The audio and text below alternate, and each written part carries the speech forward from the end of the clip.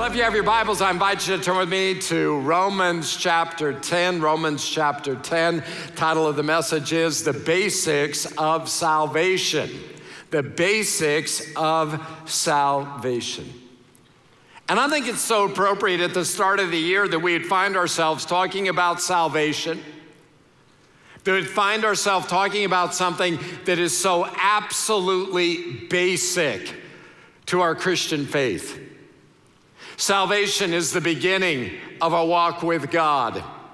Salvation and the message of salvation is the key to the delivering power of God operative in the lives of people that we meet. Paul said in Romans chapter 1 and verse 16, I'm not ashamed of the gospel. Why? For it is the power of God for the salvation of everyone, not some, everyone who believes. That there's a power of God that comes into a person's life when they put their faith in the Lord Jesus Christ.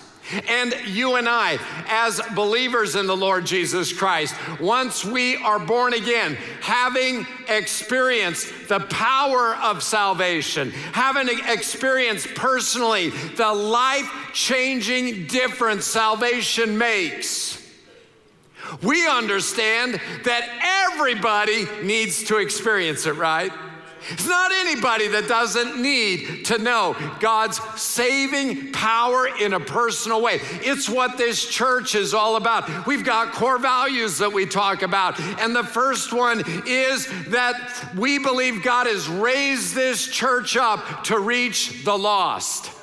That we're about sharing the gospel with people everywhere and all the time. And so at the start of 2019, it's good for us to be reminded of this great salvation. It's good for us to be reminded about the basics of salvation, what Jesus did for us and what salvation does for us. And it's good for us to be reminded how people can be saved. Amen?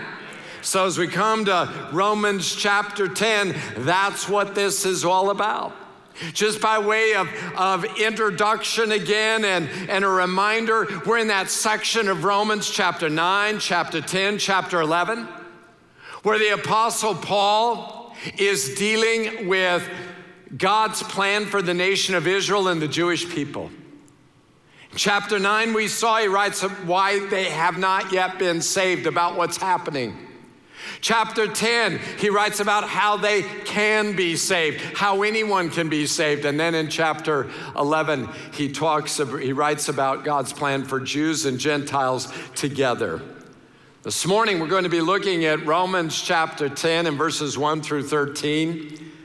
We're going to see how a person can be saved. We're going to understand what happens. It's at salvation. It's a wonderful, wonderful reminder that God saved us. So let's jump into it. Romans chapter 10, verse 1. Brothers, my heart's desire and prayer to God for them, for who? For primarily the Jewish people, we could say in a specific sense.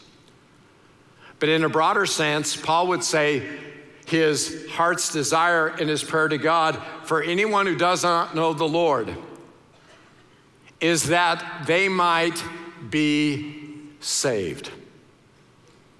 Paul looks at his Jewish friends. He looks at his Jewish family, and it absolutely breaks his heart that they do not know the wonderful salvation that Jesus Christ provides. I want to ask you this question. Do you feel the same as Paul? Does it break your heart? Is it your heart's desire? And is it your prayer to God that people who don't know Jesus might be saved? When you look at your prayer list, on your prayer list, is there a place for people you're praying for to come to know Jesus? When you think about the area in which we live and you see the tremendous needs of Southwest Missouri, is there something in your heart that says, oh, my heart's desire and my prayer is that they might be saved, that the people in this area might be saved? When you look at our country and you watch certain things about where it's headed and what's happening? Do you say, oh, it's my heart's desire that people would be saved? It's my prayer that people be saved. See, if you're not praying that and you're not thinking that, then it's one of two things. Either you have forgotten the incredible salvation that God has given you, or you've never experienced it yourself, honestly. Because once we know how awesome our salvation is, once we understand the truth of God's word, once we grasp what God wants to do in the hearts of people, and that our prayers are essential to the transformation of their lives with the gospel, it will cause us to pray. Do you understand the importance of being right with God? Do you grasp? Is it in front of you? Do you remember? Is it vivid to you that people who don't know Jesus Christ as their Savior, no matter how nice, no matter how kind, no matter how devout they are to whatever else, if they don't know Jesus, they're going to spend an eternity in hell. Forever in hell, forever away from the goodness of God and anything that would make life wonderful, not to mention the incredible suffering. Does that bother you? Does that cause you to pray? Listen, if we're going to see God touch this area, if we're going to see a revival in Southwest Missouri, then it begins. I read this week, history is silent regarding revivals that began without prayer. There are none. When you and I begin to pray for people to get saved, we're going to see people get saved. And the more we pray, the more we'll see. Oh, pray. Let it be your heart's desire that people come to know Jesus. Verse 2. I could stay there the rest of the morning, but we got to get moving here. For I bear them witness. He's talking again primarily about the Jewish people, but we could say this applies to anybody who does not know Jesus, because you'll see what you see in the Jewish people and the lives of people all around us, as we're going to see in a moment. I bear them witness that they have a zeal for God, but not according to knowledge. For being ignorant of the righteousness of God and seeking to establish their own, they did not submit to God's righteousness. Here's what he's saying. Paul is saying that they were zealous for God, but not according to knowledge. In other words, their zeal for God made them decide to try to please God in ways they thought up themselves. For example, in the Jewish system, they said, well, you know what, the Ten Commandments has 613 letters, so what we need to do is we need to write 613 laws to help us, one for each letter in the Ten Commandments, that can show us how to be righteous, how to be zealous for God, how to show that we love God. And they had 248 affirmative laws, 365 negative laws. And what happened is they confused zeal for God with righteousness in God's sight. People do that today. Here's what people do today. They think they're okay spiritually because they're passionate about something good. I mean, yeah, hey, we've all seen people who say, they'll say things like, well, you know, I'm not religious, but I'm spiritual, like that. I'm a spiritual person, so I take care of my spiritual life. Or they say, you know what, I'm not really into organized religion, but I'm very passionate about helping people. I'm passionate about social justice, which, hey, social justice is something worth passion, but not exclusively, and a passion for social justice doesn't save you. Or people say, you know what, I'm really passionate about the needs of people around the world, and I'm really more into compassion things. I want to give shoes to kids who don't have them. Great thing to do. That won't get you to heaven. Or I want to give water to people who don't have water. Great thing to do. Won't get you to heaven.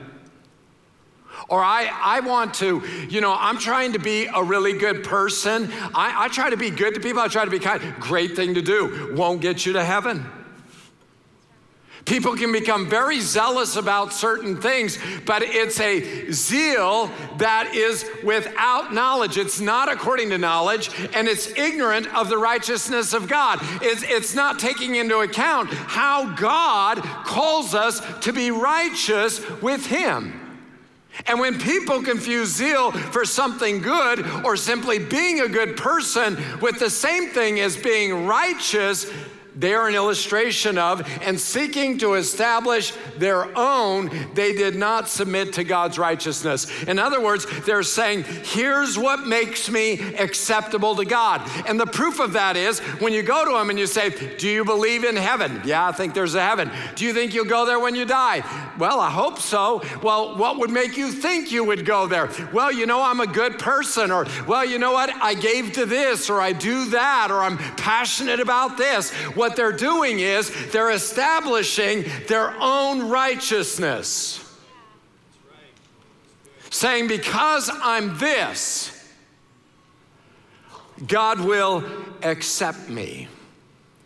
Well, Romans chapter 10 and verse 4, Paul says, Christ is the end of the law for righteousness to everyone who believes. Christ is the end of the law for righteousness to everyone who believes. We're going to take a moment because this is a really important statement that at times people read through it and they don't really get it and they're like, yeah, I guess that's so, but don't know what he's talking about there. So the law was the means by which Jewish people, they said, if I obey the law, if I keep the law, if I observe the law, then God will view me as righteous, which we know is not true. It's not our righteous acts that make us righteous before God. Everybody with me on that? I'm not saying it's bad to do righteous acts. That's a good thing to do. But our hope of going to heaven is not the things we do or don't do, right? In terms of keeping certain rules. Now, I want to take us back because this is really, Christ is the end of the law for righteousness to everyone who believes. What does that mean? Romans chapter 7, remember we talked about the law. So my brothers, you also, that's Christians, died to the law through the body of Christ.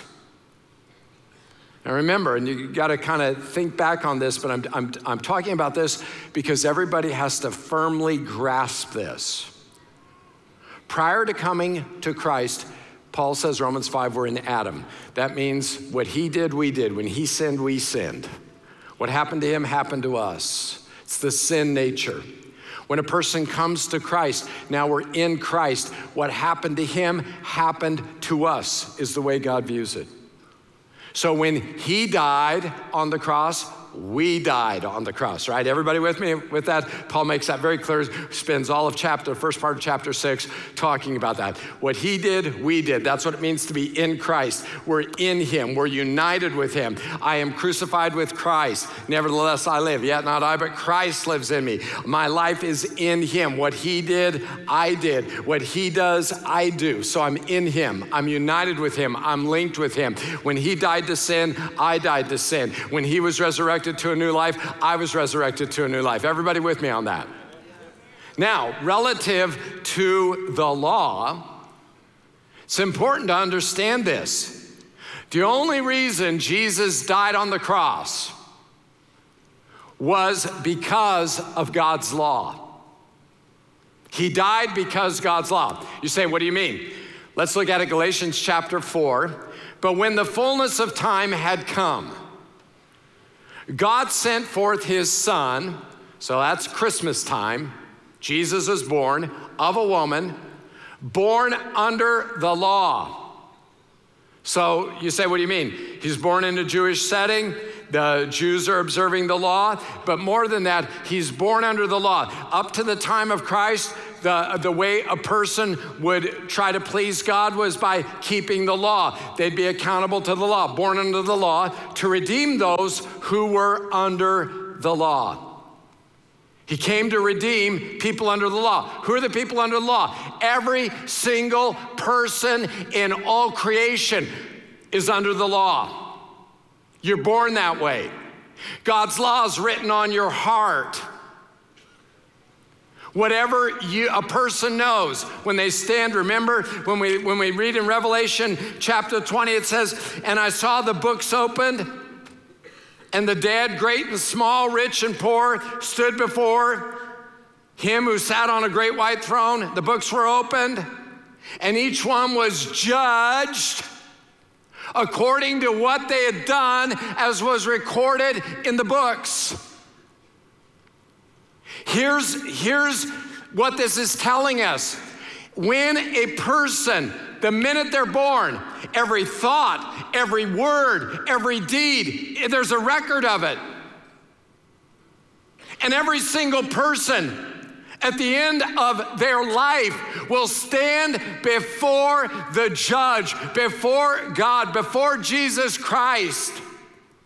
And each person will give an account for what they did, as was recorded in the books. Nobody will be in hell by accident. Nobody will say, well, I don't know how I got here. The books will be opened. Here's what you did.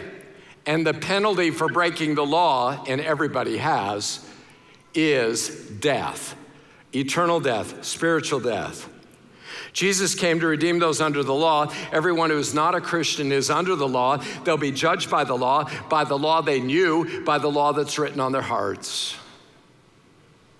And the law cannot be ignored. It cannot be set aside. It is immutable. It is everywhere. I was thinking about that a couple of weeks ago. We were in Washington, D.C., and we went through the Museum of the Bible. It's a new museum. It's a fantastic museum. If you get a chance to go to, we spent 5.5 hours on a tour and did not get to see it all. It was really spectacular. But they take you through this one part of the exhibit, and it has to do with the giving of the law, when God gave the law to Moses. And one of the ways that they illustrated, they've got this, you go into this room, and all of the commands are on the ceiling, they're on the walls, they're on the floor, they're on the person in front of you, they're on the person behind you, they're on you. In other words, what it's saying is God has literally tattooed his law on us. Men can say, they can try to ignore it, but you cannot escape it. The revelation of who God is. The law is God's law. And God's law is as just as he is. And God's law demands that the punishment for sin is death. In other words, let's just be clear on this. God does not wink at sin. God cannot look at any individual and just pretend, oh, he can't say, I just like you so much, I'm gonna pretend you didn't do that. I'm gonna pretend I didn't see that. Although he is love, he cannot say, oh, well, I forgive you. Otherwise, he is not just. The law demands punishment for sin, and that punishment is death. And that is why Jesus died on the cross, because we've all sinned. So he came into the world to deliver us from the condemnation of the law, and here's how he did it. He was born under the law. That is, he was subject to the law. So what did he do? He honored the law. He lived the law perfectly, never broke one law. He did it on our behalf. He did it as our representative. He kept the law perfectly in every way. And then on the cross, he took our place. He died as our representative, and the only one who was ever totally perfect bore all of our sin, and God punished him on the cross for our sin, which is why he died. He died for our sin. He took the punishment our sins deserve. And when he died, remember, because we're in Christ, it's as if we died. Now, Romans 7, verse 4. So, my brothers, you also died to the law through the body of Christ. So when Jesus died to the law did not die, Jesus died. But when he died, he satisfied the demands of the law. What was the demand of the law? The soul that sins will die. And he was at that point finished with the law. After he died, he was no longer under the law. The law he'd satisfied all of the demands of the law, which means, this is great news, when you become a Christian, you are dead to the law. Through Christ and what he did, the claims of the law on you have been satisfied. That's why all of the things that you've ever done are gone. They're erased. The blood of Christ washes them away, but you're free from the law. The law can't point a finger at you and say, you didn't do this, you didn't do that, you're not under the law. You've satisfied the demands of the law, and you can't be charged with any crimes according to the law. I mean, remember, we saw when we were looking at Romans chapter 7, dead people are not charged with crimes. If somebody kills somebody else and then they're killed, they don't charge them with homicide. They're dead. The law has no jurisdiction. As a Christian, I died with Christ. You died with Christ. The law has no jurisdiction over me. I'm completely outside the jurisdiction of the law, which means the law cannot accuse me. The law cannot condemn me. The law cannot judge me. Now, Romans chapter 10, verse 4. For Christ is the end of the law. Remember, he was born under the law to redeem those under the law. How did he get rid of the law, or how did he end the law? He died and bore the penalty that the law prescribed for righteousness to everyone who believes. So whoever believes, they get that. And what do they get? Look at it. It says, for Christ is the end of the law for righteousness. Let me explain this. When a person puts their faith in Christ, righteousness is what you get. I realize, hey, Sunday morning is cold outside, a little bit of a sleepy kind of morning. This is really good news, and this is very important that you and I. A lot of Christians struggle with guilt. They struggle with condemnation. They allow the enemy to constantly bring up God's law to accuse them because they don't understand what happened on the cross and what Christ did for them. They also don't understand they're standing before God. So they're constantly starting over in their mind. They're constantly living under a load that God never intended that they carry or that they bear. It was done at the cross. Jesus said, it is finished. And when he said it's finished, we know it's finished, right? Let me remind you, justification. When a person's saved, they are justified. What does that mean? Justification is the act of God whereby the sinner is given faith to believe. So you couldn't even believe in God unless you were given faith to believe. To every man is given the measure of faith, the word of God says. For it is by grace you've been saved. In another place, it says, through faith, and this not of yourself. It is the gift of God so that no one can boast. Nobody can say, well, I just had so much faith. No, you got the faith from God, so you can't brag about it.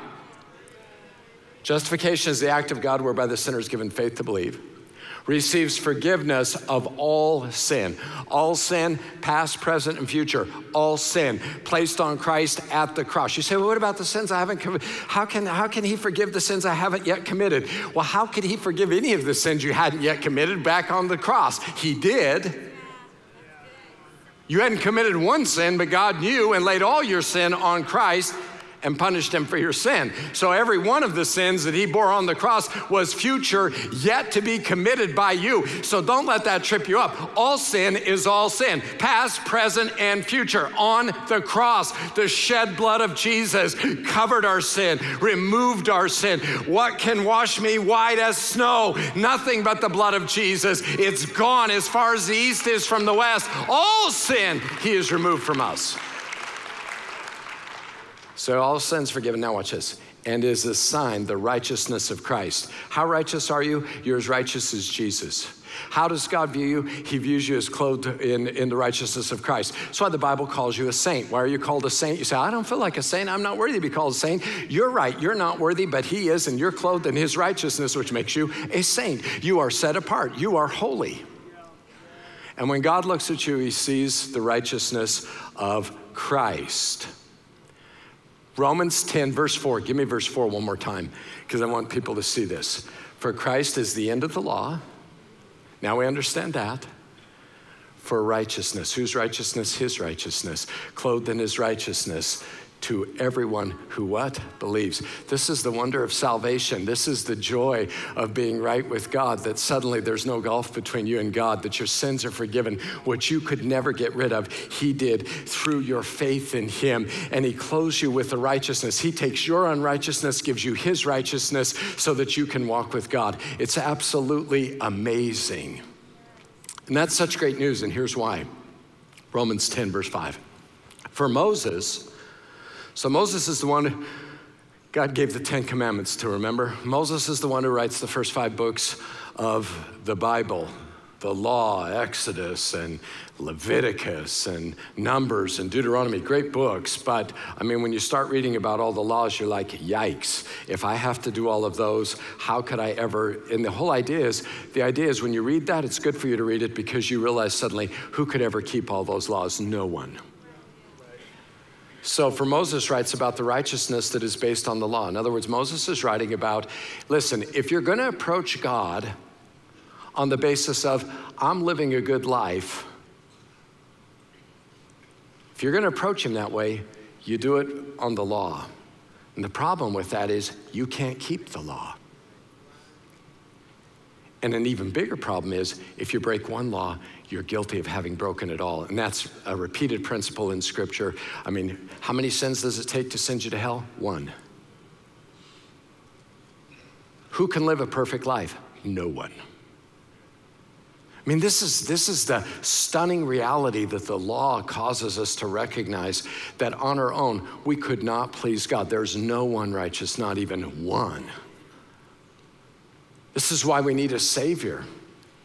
The person who does the commandments shall live by them. In other words, if you're going to try to keep the law, you got to live by all the commandments, and there's not one person who can do it. And Paul is just simply showing us the grace of Jesus Christ. Can you imagine how hard it is for a person to try to keep all of the laws? Can you imagine 613 laws? And the Jewish people got so tired of trying to do that. They were so overwhelmed by it. They finally decided, man, if we can only keep one, which one is it? And that's the question that's preeminent in Jesus' day. Over and over again, the scribes and the Pharisees come to him. They say, teacher, what is the greatest commandment? Jesus, if we can only keep one, because we surely can't keep 613. If we can only keep one, you tell me, what is the greatest commandment? They recognized how difficult it was, how hard it was. Now listen, Romans chapter 10 and verse 6. But the righteousness based on faith says. So you can either try to be right before God by keeping the law, and no one can do it, and it's impossible. Or you can come to him by faith and receive a righteousness. And you say, well, what do I got to do? How hard is this? And this is Paul's point. It's not hard at all. Compared to keeping 613 laws, this is really, really easy. The righteousness based on faith says, do not say in your heart, who will ascend into heaven, that is to bring Christ down, or who will descend into the abyss, that is to bring Christ up from the dead. You say, what in the world is that saying? Keeping the law is impossible. No one can do it. But salvation is not impossible. That's what this is saying. It doesn't require some mystical journey, like trying to mystically climb up into heaven. It doesn't require you to take some difficult journey down into the depths of the earth. It doesn't require you to try to figure out how you're going to journey across the deepest ocean, climb the highest mountain. It's not like God says in the Bible, okay, if you want to be righteous and you want to go to heaven, the black witch has a golden goblet she drinks out of once a year. It's guarded by 10 dragons. Whoever can bring me the golden goblet gets eternal life. You don't have to do that. Forget the black witch and the golden goblet. You don't have to do that. I mean, verse 8, look at it.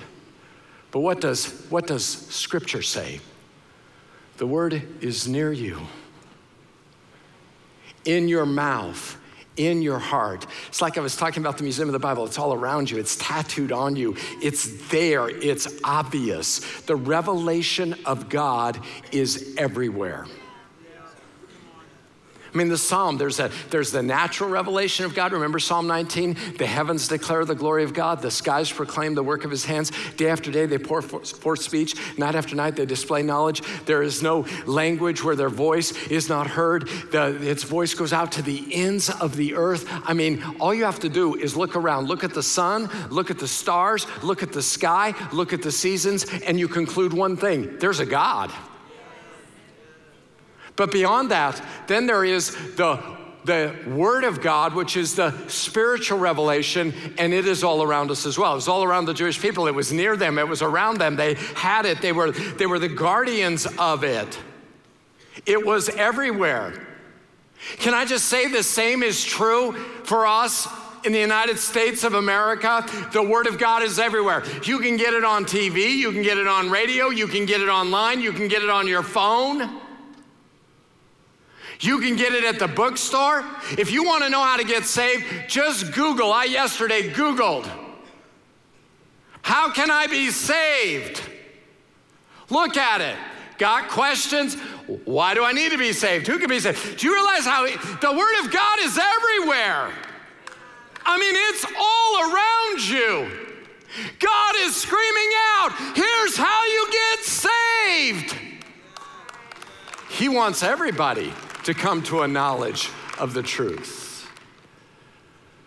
Let's not make this difficult. He never did. Salvation is very, very simple.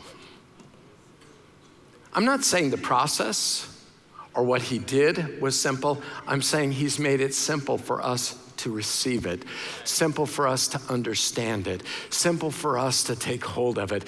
Why? Because God is not willing that anyone would perish, but that all would come to eternal life. That's his heart. He wants every single person to know the awesomeness of his grace and his glory and his forgiveness and his power and his person and his working in their life. It's so amazing. Romans 10, verse 9. Because if you confess with your mouth that Jesus is Lord and believe in your heart God raised him from the dead, you will be saved. Now, let me just make a comment here. Paul is going back and paraphrasing part of what Moses wrote in Deuteronomy. And so if you think about it, the confession and the belief are almost out of order. You should believe first, then confess is the way most people would express that. And so in verse 10, he'll flip that. But here's what he's saying. What do you have to do to get saved? Two things. Just two things. All you have to do if you want to get saved is, number one, confess with your mouth Jesus is Lord. In other words, what you're saying there is you're saying, Jesus, I'm putting you in charge of my life. Jesus, you're going to be the king of my life. You're going to be that's what Lord means. Ruler, sovereign, king, emperor. He's the one in charge. Jesus, I'm putting you in charge of my life. Where you lead, I'll follow. What you say, I'm going to do. What you ask of me to the best of my ability, I'm following you, Jesus. I don't want to be in charge of my life anymore, because if I'm in charge of my life becomes a mess. When you're in charge of my life is markedly better. I'm going to follow you. You are in charge. And then look at this. If you believe in your heart God raised him from the dead, you'll be saved. Jesus, I believe you died on the cross for my sin. You rose from the grave. I believe the gospel account. You died, you were buried, you were resurrected as proof that God accepted your life as the sacrifice for my sins. And when a person does that, the miracle, the greatest miracle known to humankind, the greatest miracle that you and I will ever experience is the miracle in that moment of our life being radically, wonderfully, powerfully, miraculously transformed. We move from darkness to light. We move from being dead to being alive. We move from being under God's judgment to suddenly being God's child. It is a miracle. Because if you confess with your mouth that Jesus is Lord and believe in your heart God raised him from the dead, you will be saved. Not you might be saved, not you'll get a number like the DMV, and when they call your number, if they call your number before you die, good on you. Can you imagine that? People be trying to trade people numbers. You will be saved. Not might be saved, not may be saved, you will be saved. Romans 10:10. For with the heart one believes and is justified. Wow. Are you serious? I become a child of God. I have every sin forgiven. I no longer will face the judge of all the earth as judge, but I will face him as my father and as my friend. Are you serious that now I'm gonna know God and God's gonna walk with me and I'm gonna have a whole new experience of his goodness and his grace and I get to spend eternity with him? Are you serious? That I don't have to be afraid of dying and what comes next? I saw in the newspaper Pat Boone's wife passed away yesterday. Pat Boone wrote on social media something like notification, change of address. Shirley Boone is now living in a mansion prepared for her and her husband. I mean, that's what it means to be saved. That's the power of being saved. You're justified. You believe and you're justified. What is justification again? What happened? You were given faith to believe and you received forgiveness of all your sin. And now when God views you, he views you as righteous as Jesus. For with the heart one believes and is justified. All of that happens. And then look what it says. And with the mouth one confesses. What do you confess? Jesus is Lord. Jesus, you're in charge of my life. And you're saved. You say, what's the difference between justified and saved? One's positive, the other's negative. You're justified, and what happens? You're given faith to believe, your sins are forgiven, and you're clothed in righteousness. You're saved. What are you saved from? Hell, eternal judgment, the wrath of God. Saved and justified are just simply two sides of the same coin. Now watch this, because it gets better. You don't think it could get better, but it gets better. Verse 11, look at it. For the scripture says, everyone who believes in him will not be put to shame. I like the way the Message puts it. Scripture reassures us, no one who trusts God like this, heart and soul, will ever regret it. You know, there's some of you, and I'm gonna be very candid, some of you are not born again. You've heard one invitation after another, and you're not born again. And I don't know what you have your reasons, no doubt. But can I just say, no one who trusts God like this gives their heart to Jesus. This is the word of God. This is God's guilt-edged guarantee. This is his money-back promise. No one who ever gets saved will ever regret it. No one who gets saved will ever regret it. I know that's true in heaven. 1 second into heaven, you'll spend the next 1,000,000 years with your mouth hanging open. You'll be like, are you serious? I mean, I said Jesus is Lord and believed God raised him from the dead, and I get this. Are you serious? But I would suggest to you it's not just in heaven, but it's here now.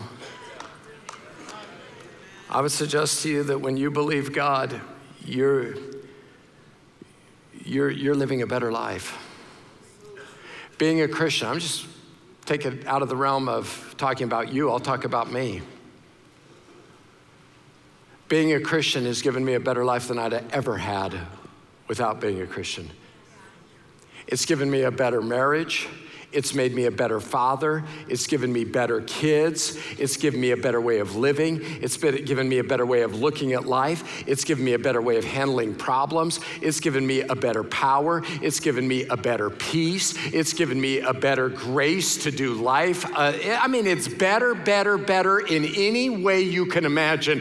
Knowing Christ is better. There is not one day that I've sat down and said, I don't know. I wonder if I'd have been better off if I'd never given my heart to Christ. No one who gives their life to Christ, no one who trusts God like this, heart and soul, will ever regret it. You say, well, John, that's not my problem. My problem is I'm just not sure that God will take me, that God will have me. Because, John, I've been a lot of places and I've done a lot of things and I'm not proud of them. And there's things I wake up and regret every single day. And so you say that the gospel is for everyone, is it? Verse 12, for there is no distinction between Jew and Greek, for the same Lord is Lord of all, bestowing his riches on all who call on him. All who call on him. Not some who call on him, not most people who call on him, not Jewish people who call on him, not Gentile people who call on him. All. All means all. The gospel is for all. God's rich in mercy to all who call on him. The Message puts it this way. It's exactly the same no matter what a person's religious background may be. The same God is for all of us and acting the same incredibly generous way to everyone who calls on his name. He's incredibly generous. You say, oh, John, you tell your story about getting saved. Sounds so generous, but that's you. You're a preacher. No! He's generous to everyone who calls on him. He wants to be generous to you. That's what salvation is all about. Took something as complicated as saving people from their sin and made it as simple as he possibly could. But if you just ask, if you just say, Jesus, I believe you died for me. I believe you rose again, and I want to follow you. Done. Can you believe it? You do that and you get heaven. You do that and your sins are forgiven. You do that and the God of the universe lives in you, walks with you.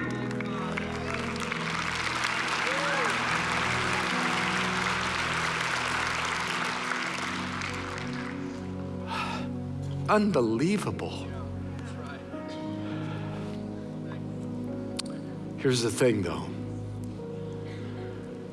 Salvation can be all around you. The Word of God can be everywhere. People can be talking to you. You can be sitting in this church week after week after week.